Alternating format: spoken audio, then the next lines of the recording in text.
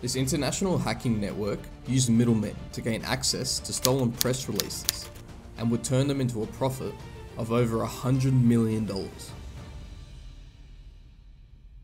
In a nightclub in Kiev, Ukraine, in the spring of 2012, a 24-year-old man named Ivan Turchinov shared a crucial secret with fellow hackers.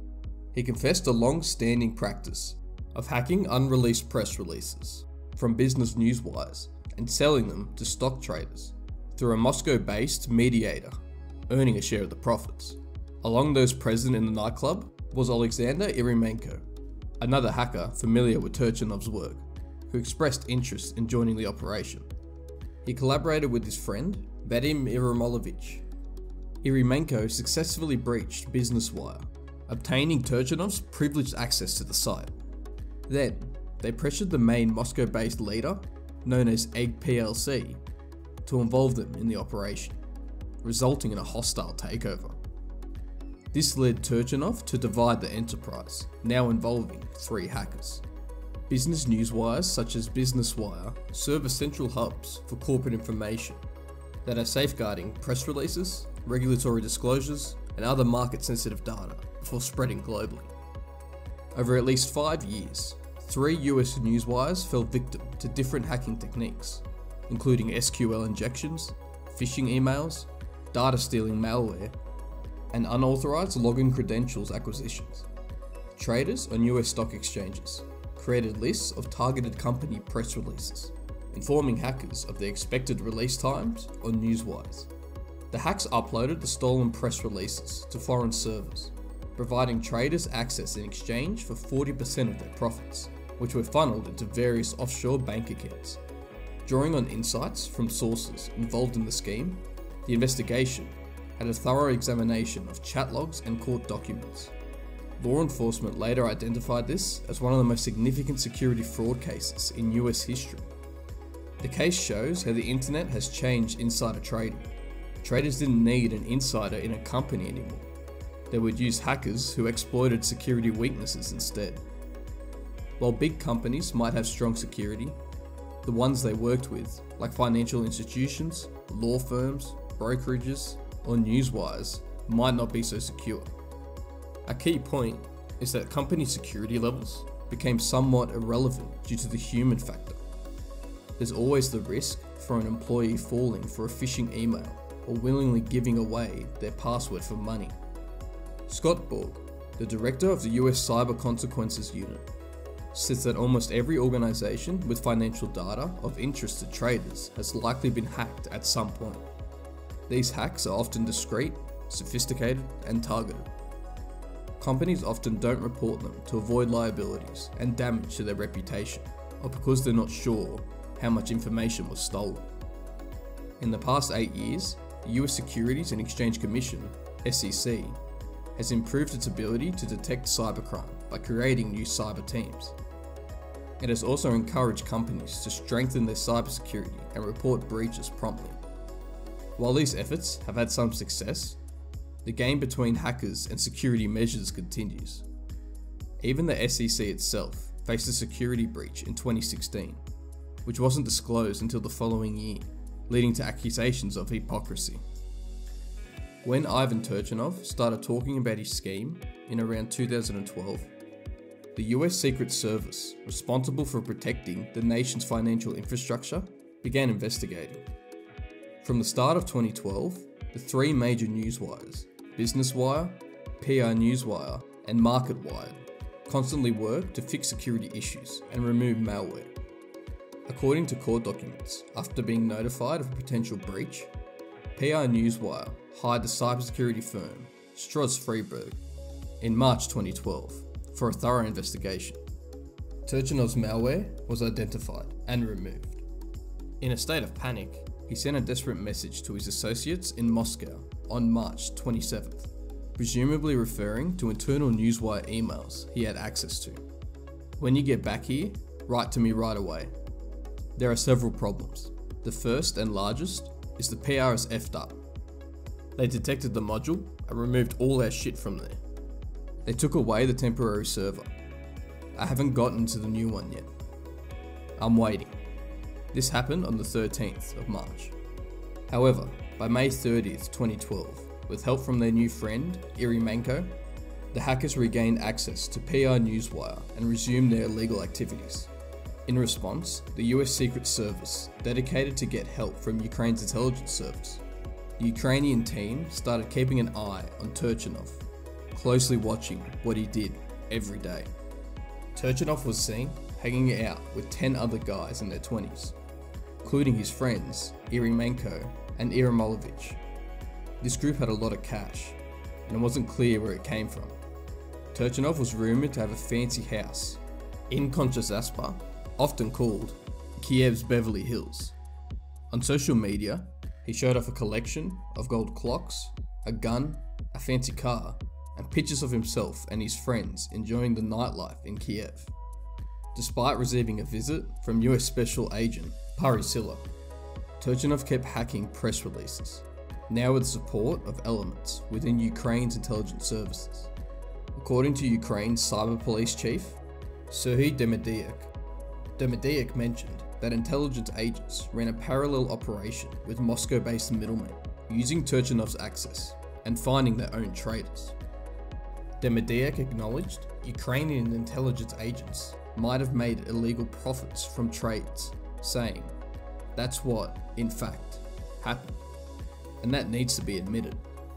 In court, a government witness identified someone known as Valery as the main guy, with a person named Roman as his contact with traders. Online sources pointed to someone using the screen name Egg PLC as the supposed ringleader. Demidyak, along with unnamed sources, believed Egg PLC is a stock trader in Moscow, originally from St. Petersburg. Since around 2008, Egg PLC has supposedly been recruiting hackers. On dark web forums, there were instances of Egg PLC looking for hackers to help breach brokerage accounts. Someone connected to the scheme explained that Egg PLC would manipulate share prices by exploiting brokerages, basically doing a pump and dump stock scam. According to Demidyak and those who knew about the scheme, Egg PLC recruited Turchinov roughly around 2009 to hack the newswires. Turchinov would send the stolen press releases to Egg PLC and two other Moscow-based middlemen, who then passed them onto the traders. The hackers got a 40% share of the profits, and the middlemen took a 10%. Evidence from the inactive ICQ numbers, a once popular messenger service in Russian language hacking circles, suggested that Egg PLC ran a comprehensive business through the dark web. In St. Petersburg, Moscow, Kiev, and the United States, more and more traders got involved with the stolen press releases. This included people working for investment companies and independent operators. The networks grew as friends brought in other friends, creating interconnected circles. Among the traders were the Devoboy brothers, Pavel and Arkady, from one of Ukraine's most prominent Baptist families. In the 1990s, several family members got wealthy by privatizing Ukraine factories. Arkady, who owns an ice cream factory, moved to the suburbs of Atlanta in the mid-1990s, under a law offering refugee status to persecuted religious minorities from the Soviet Union. Pavel, who studied in the US near Arkady, moved to Kiev when their cousin Alexander was elected to parliament in 2007. While in Ukraine in November 2010, Pavel, according to court documents, sent an email to Arkady's business partner, giving instructions on accessing the stolen press releases. Arkady and his business partner, Alexander Garkusha, travelled from their homes in Alpharetta, Georgia, to the Atlanta airport, where they met Vitaly Korchevsky, a Slavic Baptist pastor and trader based in Philadelphia. As a former portfolio manager and vice president at Morgan Stanley, Korchevsky earned a strong reputation for providing financial planning advice within the new immigration community, many of whom had limited English proficiency and understanding of life in America. In addition to his financial role, Korchevsky was a prominent religious figure in the US-based Slavic Baptist community, often invited to preach in various locations around the US and the former Soviet Union. In the early 2000s, after his work at Morgan Stanley in New York, Kochevsky would travel almost 2 hours back to South Philadelphia. There, he spent evenings driving around the suburbs, visiting Slavic Baptists to attract them to his small Christian gatherings. Over time, he organised a union of 28 Russian-speaking churches and invested a significant part of his income to establish his church in Philadelphia. Kochevsky also sponsored many Congress members to immigrate from the former Soviet Union, providing them lodging at his house until they found work and housing. A Slavic Baptist leader, who has known Kochevsky for 3 decades, described him as a religious and ambitious person, emphasizing his leadership qualities and the admiration people had for him. Arkady and Gargusha met Kochevsky at an airport restaurant during his layover in Atlanta to discuss the scheme. Initially unimpressed, the pastor deemed the printed releases that they presented as publicly available. Arkady, who was initially skeptical, left the meeting, dismissing it as another one of his younger brother's devious ideas. Technical difficulties hampered a second meeting, but on the third attempt, when the group gained proper access to the server to demonstrate the scheme, Kochevsky finally acknowledged it's feasible. Arkady started opening brokerage accounts.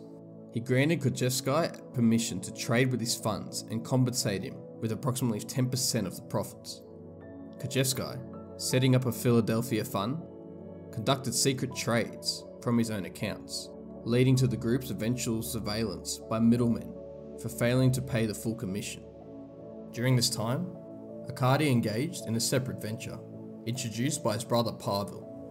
He collaborated with Vladislav Kolovsky, a former Wall Street trader, dividing his time between Odessa and Brooklyn. Arkady opened accounts for Kolovsky. Furthermore, Arkady sent his son, Igor, to learn trading at Kolovsky's Odessian firm. The operation continued to expand, involving friends, family, colleagues, and fellow congregants who brought more individuals into what appeared to be a foolproof path to wealth. 2 managers from Arkady's Ukrainian companies established accounts, and 2 relatives in Odessa also became participants. A year later, Arkady's accountant and fellow church member, Leonid Mamutok, joined the endeavour. Possessing some knowledge of the stock market, Mamutok opened additional trading accounts, including one under his brother's name. The strategy involved diversifying entities and accounts to make it more challenging for regulators to detect and investigate.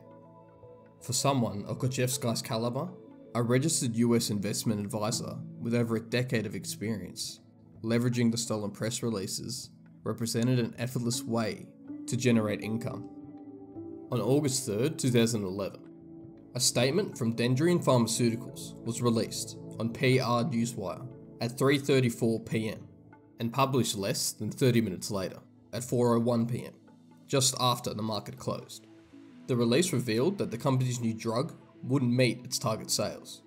At 3:56 PM, 4 minutes before market close, Kochevsky bought 1,100 put options, allowing him to sell the stock at a specific price within a set time frame. The next day, Dendrian's stock dropped by 67%, letting Kochevsky sell his put options for a profit of over $2.3 million.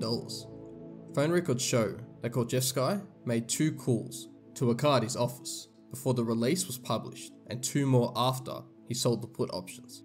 Igor Dubovoy, Arkady's son, emailed Kochevsky asking for advice on selling all stocks. In response, Igor closed the Dubovoy's group's position, resulting in a loss of $114,000. He then told Kochevsky about it, expressing uncertainty. Kochevsky reassured Igor, saying, "It's okay, not the last day. It was strange anyway. Got the numbers right." Reactions mixed. In Ukraine, Pavel, who shared an account with his brother, Arkady, managed the payments of hackers' commissions using his British selling company. Pavel transferred funds through account numbers provided by an unidentified person, likely Roman. In a February 2012 email confirming payments to Arkady, Pavel revealed a $95,000 transfer to Turchanov's bank account, labelled The guise. The payment was distinguished as a transaction for building equipment from McCarty's property development company. The email also noted a $160,000 payment to Vlad Kolupsky, the Ukrainian-US trader giving investment advice. Pavel also sent anticipated company announcement wish lists to Arkady in Georgia and the hackers through the Moscow leads. The details of Pavel's initial connections with Roman, who introduced him to the scheme and worked for its main leader, are unclear. Pavel's professional background is not entirely clear either. His cousin, Alexander, a politician, described Pavel as a technical specialist and freelancer involved in property development. Alexander was unsure about Pavel's trading abilities. Pavel claimed he had no broker account, never made any trades, and said he didn't know the details of the case or why it was implicated. In November 2014, almost 2 years after Agent Perisilla's visit to Kiev, the third hacker, 27-year-old Iri Molovich, was on vacation in Cancun, Mexico. While relaxing in the hotel restaurant after midnight, Mexican law enforcement officers approached him, saying he wasn't welcome in Mexico, and arranged for his return to Ukraine through the Ukrainian consulation. However, upon landing in Dallas, Texas, the passengers in the front 4 rows revealed themselves as US secret agents, indicating that Yermolovich had been handed over to the US law enforcement by the Mexicans. Initially charged with selling data from over 300 stolen corporate payment databases, Yermolovich's laptop, which was confiscated by Mexican authorities, also contained evidence related to press releases. After being transferred to the Hudson County Correctional Facility in New Jersey, US authorities gave Yermolovich a choice: serve 2 to 3 years or face a 20-year sentence. He was encouraged to accept a plea agreement. Even with one of the hackers in custody, unraveling the entire network proved challenging. Yermolovich, the arrested hacker, claimed he had no knowledge of the traders and only engaged in online conversation with the Moscow ringleaders. Additionally, the traders strategically accessed and read the press releases on an offshore server, minimizing traces of evidence. Experts point out that avoiding detection in the type of insider trading often depends on how much a trader does to stay unnoticed.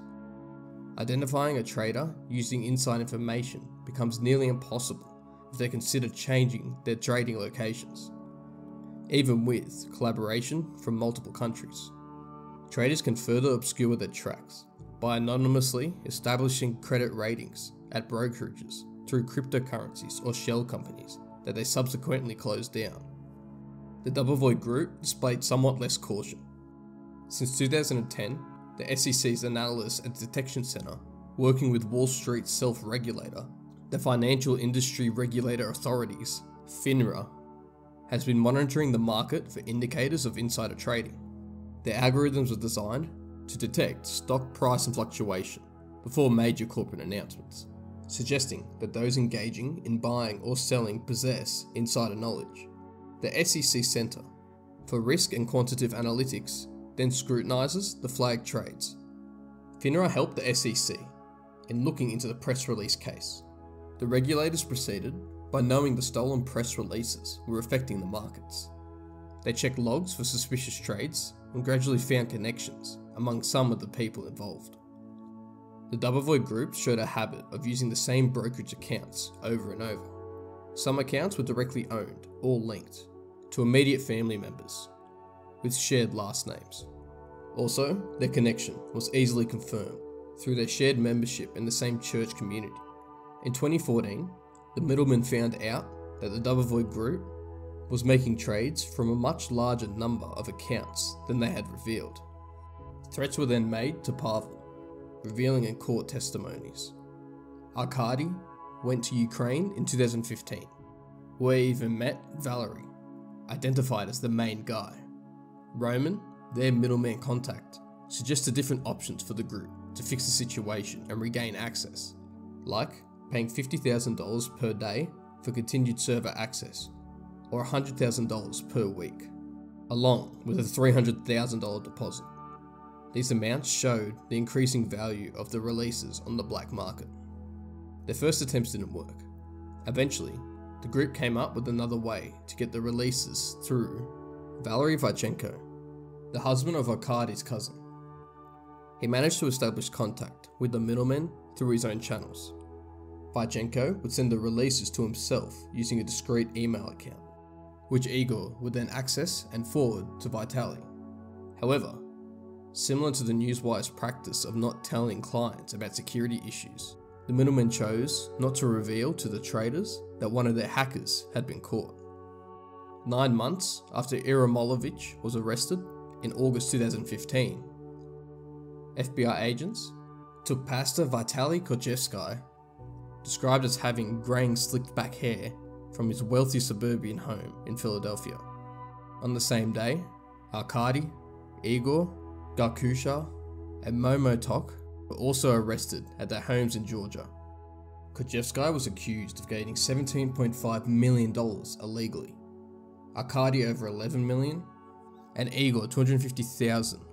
Momotok and Garkusha were charged with making approximately $1.3 million and $125,000 respectively.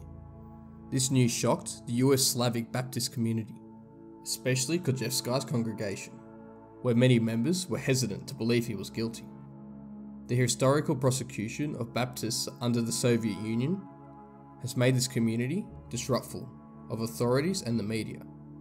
Kochevsky's supporters argued that the case was a plot by the US government to persecute the Christian leader. In his defense, Kochevsky's legal team argued, and a US prosecutor admitted to the court, that there was no evidence of press releases found on Kochevsky's computers, or no indication of his communication with the hackers. According to witness testimonies, Kochevsky was careful in his actions. He often travelled to Ukraine for trading purposes, using computers funded by Arkady. He took care to erase evidence and often left technical equipment behind in Kiev. And FBI forensic specialists testified that they couldn't reconstruct deleted attachments believed to be press releases. Instead, the prosecutors in the indictments pointed to Kochevsky's trading patterns, which often mirrored those of other defendants accused of trading on the releases. They also presented emails and chats between Kochevsky and other members of the Dobovoy group discussing trades. During the legal processings, some Slavic Baptist leaders advised congregations not to discuss the matter publicly and encouraged prayers. After his arrest, supporters created a Pray for Vitaly Kochevsky Facebook page and occasionally gathered to pray outside the courthouse during his hearings. I urge you, please, not to hastily draw conclusions, appealed Pastor Konstantin in Portland, Oregon, a week after Kochevsky's arrest. He is a man of God. It surprises me, brothers, that we would so quickly align with non-believers to the detriment of what we know about our own brother. I am embarrassed to acknowledge that there are members of this church who have allowed themselves on the internet to assert he is a wolf in sheep's clothing. I pose a question. What right do we have to judge another? Who do you think you are? After initially pleading not guilty, Garkusha, followed by Momotok, Arkady, and Igor, all changed their pleas to guilty before the trial. They were all waiting for sentencing, when a member of the Pray for Vitaly Kochevsky Facebook group posted about their guilty pleas in 2016. The administrator responded, "How do you know these other guys didn't get paid off by the government to lie to the judge? Watch, they will get a slap on the wrist and a few million each. I think you underestimate the government's abilities to create a situation when they need one, and their ability to get whatever they want. I recommend you really search inside yourself and ask yourself who the real criminal is here." Kochevsky's church has faced significant challenges due to the case. After the US government froze his funds, the congregation worked together to cover his legal expenses. Reportedly, Kochevsky used some of the money from his trading activities to buy 9 properties in the Philadelphia suburbs, a strip mall, and a 9% stake in a Georgia apartment complex. According to those who know him, at least 5 houses were purchased for new immigrant families without establishing credit ratings. When asked about the properties, Krzyzewski confirmed, "Yes, it is true actually, all of them. I did not buy anything for myself." The impact of his church community has been profound. A Baptist leader, who has known Krzyzewski for 3 decades, expressed, "It really shocked people because they did not think that he could do anything wrong because he had done so much good for them. He is really heartbroken." According to the Baptist leader, Krzyzewski's continued perception of innocence allows him to maintain a positive public image. The only stolen release that the US managed to secure before the arrests in 2015 was one captured in a screenshot by Kalupska on Viber, a mobile application that doesn't retain data. He forwarded the release to his Yahoo account, which was likely scrutinized by the government. When combined with the emails and trading windows, this screenshot served as crucial evidence against the Dobovoy group. After the arrest, Igor provided the FBI with access to an email account containing over 200 releases, claiming to have forwarded them to Krzyzewski. Kalupska, the Wall Street trader residing in Brooklyn who operated an Odessa trading firm, was apprehended while hiding out in Odessa in February 2017. Following his placement under nightly house arrest, Ukrainian authorities honoured an American extraction request, considering Kalupskaya is a US citizen. During the legal proceedings, the group experienced internal discord. Similar to Krzyzewski, Kalupskaya entered a plea of not guilty, contending that he had been misled by the Dobovoys. Arkady, Igor, and Garkusha, in turn, testified against them in court. Kalupskaya's defense attorney challenged their credibility by linking them to previous cases involving drug schemes spanning from Panama to Europe and money laundering in Latvia. On July 6th, a jury found Kalupskaya and Krzyzewski guilty on all accounts. Throughout the trial, Krzyzewski's supporters were warned by the judge twice for praying outside the court. Following the verdict, Krzyzewski addressed his congregation in Philadelphia to express gratitude for their support. With a smile, he announced his intention to appeal the verdict. The Lord showed with certainty that they could not present a single piece of evidence that I ever held any information. It doesn't exist. Of course, a story was told that I destroyed the computer, though they found a 17-year-old computer in my house. But God knows, and we can express it bravely before Him, that there was nothing of the sort. Not a single computer or cell phone was ever destroyed. 2 SEC civil cases were filed against traders at investment and trading firms in Moscow and Kiev, along with individuals in St. Petersburg. They argued that there was no evidence showing they had access to unpublished releases or direct contact with the hackers. Unlike Krzyzewski's case, which had numerous emails and a single stolen release, the SEC civil cases rely only on trading patterns. In the civil case, traders and entities often engage in trades within hours or minutes of each other, sometimes before public information releases. Their choice of stocks seemed to align with the hackers' access to the newswires. David Amian, one of the defendants, settled for $10 million, claiming an algorithm detected early trades based on someone else's insider information. Iramolovich received a 30-month prison term. The FBI called this the most extensive case of computer hacking and security fraud globally. The SEC disclosed profits exceeding $100 million, but authorities believe more was earned. Charges have been filed against 42 entities involving 20 individual traders, out of over 100 identified by the FBI. Pavel, a criminally charged trader, remains at large, shielded by US legal jurisdiction under Ukrainian law. Pavel, linked to influential figures, including his cousin in Ukrainian politics, has connections with Kremlin figures, and a former deacon of the church. Members of the World of Life Church, and Alexander Turchinov and the Dobovoy family, shared a fondness for the number 7, which holds significance in the Bible, symbolizing completeness. According to their former pastor, Pavel and Alexander Dobovoy have phone numbers with multiple 7s, and both Alexander Turchinov and Alexander Dobovoy have customized card license plates featuring the same digits. While there's no evidence linking Alexander Turchinov to Pavel's trading activities, his representative denies any association with Pavel, but acknowledges closeness to Pavel's cousin, Alexander Dubovoi. A dispute arose between Pavel and Alexander, and one of the pastors, because of their financial contributions to a new church for the World of Life congregation. Despite the conflict, in July 2017, the trio assumed control of the church from the previous pastor who had led their congregation over a decade. Speaking broadly about the communication and the case, researcher Panich notes that, due to the limited financial resources, churchgoers often rely on support from politicians and affluent members, leaving judgment to God.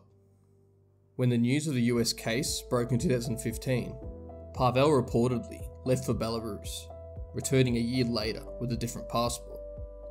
Pavel is seen living openly, attending church services, and even travelling abroad, with a check-in on Facebook in Iran. Ukrainian law enforcement says the situation with the press release case didn't get much attention in Ukraine or from the Baptist community there. However, Pavel became involved in a major corruption case in 2017, which was highlighted in a BBC propaganda program. The Ukrainian Anti-Corruption Bureau accused Pavel of attempting to bribe one of their agents to stop an investigation into his cousin's factory in Odessa, and alleged mafia connections of the Odessa mayor. Leaked documents revealed Pavel offering $100,000 to the agent to unfreeze his cousin's bank account, and an additional $200,000 when the freeze was lifted, and an extra $200,000 to close the case completely. Pavel's life faced more turmoil when he reportedly suffered 3 gunshot wounds in February. According to his cousin Alexander Dubovoi, he mentioned that Pavel got injured while trying to rescue an unknown woman from attackers during a cafe meeting. Alexander Dubovoi clarified that the group, including Pavel, didn't see the scheme as against their faith. They didn't consider it theft. Instead, Pavel was viewed as a conduit, passing on a tool without knowing its eventual use. The FBI chose not to officially comment on the press release case, or the alleged involvement of the Ukrainian intelligence service. The hacker Turchinov managed to avoid consequences after the scheme collapsed. Later, in 2016, he hacked Ukrainian's fiscal service database for a different Ukrainian business group. According to Demidyak, Ukrainian cyber police chief, he changed taxes and stole information. When investigations began in January 2017, Turchinov escaped through Ukrainian war-torn eastern territories to Russia, out of reach of US and Ukrainian authorities. For Eremenko, the press release indictment marked a challenging time in his hacking career. After US indictments in August 2015, individuals from Ukraine's intelligence service and Turchinov took advantage of Eremenko's lack of knowledge about Ukrainian extraditional law to blackmail him. Eremenko paid the blackmail's son to avoid extradition, even though he was legally protected. This video would not be possible without the journalist Isabel Koshi. A link to her article will be in the description. And thank you for watching. If you enjoyed that video, feel free to subscribe and watch another video if you're interested.